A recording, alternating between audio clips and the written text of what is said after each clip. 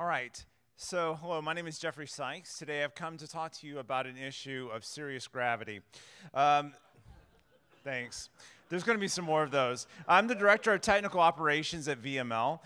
We deliver connected experiences for folks. So a few qualifications. First, I'm not an astrophysicist, so this metaphor may collapse in on itself. And second, I'm trying to distill for us what's been a 5-year journey. So let me talk about some of the problems that we faced. We were spending about 65% of my team's time on release management. We were building and deploying code across .NET, Java, front-end, PHP, and other Ruby and other platforms. We were doing this with 10 different web content management systems and 8 different database systems. One of the things that I realized that why release management is like a black hole is that it sucks joy, it distorts time, and it can cause your team to collapse in on itself. So I was looking for a great quote about release management, and I couldn't find one, so I made this up. Manual release management is super fun. I love it, and it gives me great joy and a real sense of fulfillment. I love scouring config files to make sure I update them correctly. I especially enjoy having my weekends and evenings destroyed. So the first thing is to admit that you have a problem, right? Like if you think that you're good with your manual release management process, you may have already been sucked over the event horizon. Okay. So once you've admitted that you have a problem, then the next step is that you have to begin to realize that how you deliver is not nearly as important as what you deliver, right? Unless you are delivering release management software, the process itself has no inherent value.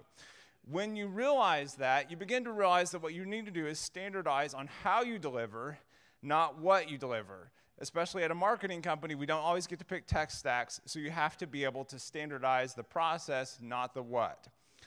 And as you do that, you begin to realize that automating release management is a team sport.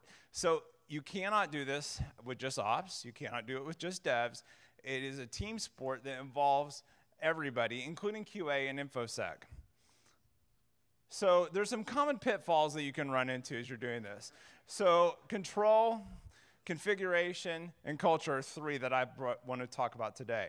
So when we're looking at those, we want to make sure that in terms of control, that we have the right people have skin in the game, right?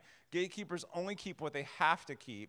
And when you're doing this, that you make sure you have time for QA and demos and that you don't just go through things too quickly.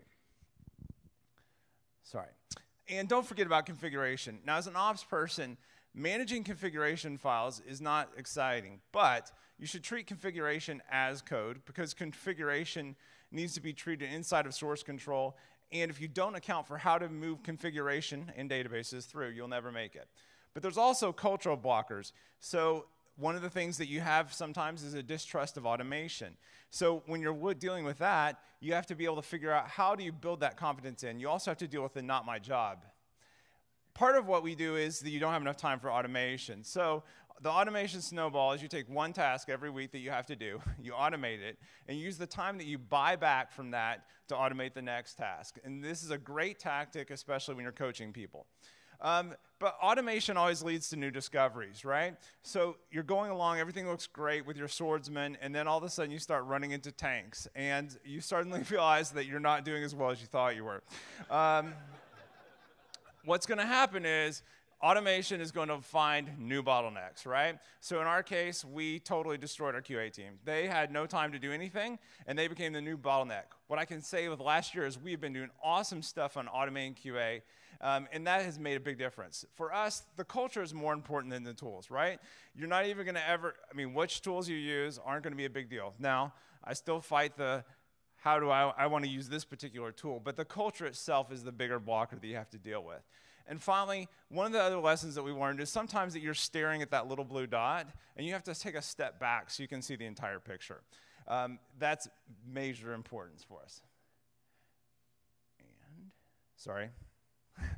And finally, manual release management is like a 6-fingered man that killed your father. Like some things in life just cannot be tolerated. So my advice for you is just never give up, and you got to keep going. Thanks.